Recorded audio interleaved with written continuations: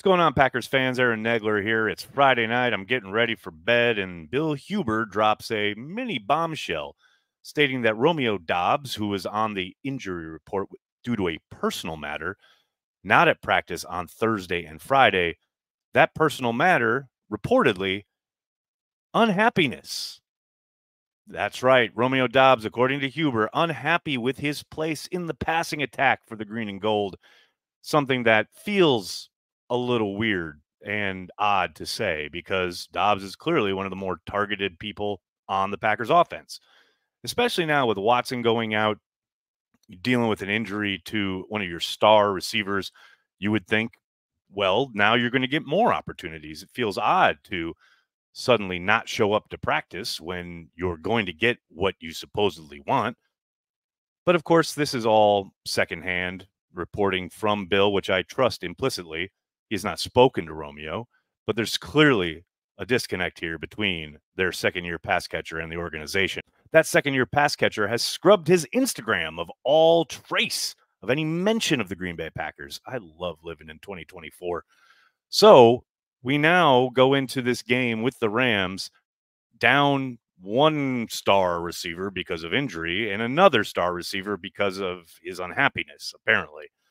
And I've seen a lot of people already online talking about how unlike Romeo this is. Man, we don't know these guys. We don't know what drives them, what motivates them, who they are once they get off the field and go home and deal with whatever they are dealing with in their life. Apparently, this happened where he came to practice on Wednesday, which, by the way, is the day they would be installing this week's game plan, and then just didn't show up on Thursday. The Packers reportedly were so worried and had no idea what was going on that they went to his home and found him there, meaning he didn't contact the team whatsoever. He just didn't show up to practice on Thursday. I got to say, I've been doing this a long time, and that is the first time I've ever heard someone pull that one. Now, look, obviously, as I just indicated, nobody knows anything when it comes to these guys off the field, what their lives are like, what they're going through. But man, I also completely trust Bill's reporting that this is the root issue here and why he has not been to practice these last 2 days. And I got to tell you, it is supremely disappointing. I do not doubt for a moment that something happened on that Wednesday practice, whether it was whatever the game plan is supposed to be. Maybe there's going to be a heavy feature of Josh Jacobs in the running game, or my real guess here is that Dontavian Wicks is going to be the focal point of the passing attack and or the number one read in a lot of the progressions. And maybe Romeo didn't like that. Maybe it's the red zone setup where he hasn't gotten as many looks in the end zone as he did last season. Now, yeah, he's played with the backup quarterback for 2 games and a quarterback coming off of injury for another. But I understand frustrations. I understand it's a game where you want to perform so that you can get paid. Dobbs and Watson are coming up together, and Packers are probably going to have to make a choice about who to pay. But I also think this is a terrible way to go about it. It's completely unprofessional, and it really, really drives a kind of frozen stake through a locker room that had, from the outside looking in, been pretty harmonious. But you can bet this will be a distraction for some time now. Who knows how the Packers end up handling it?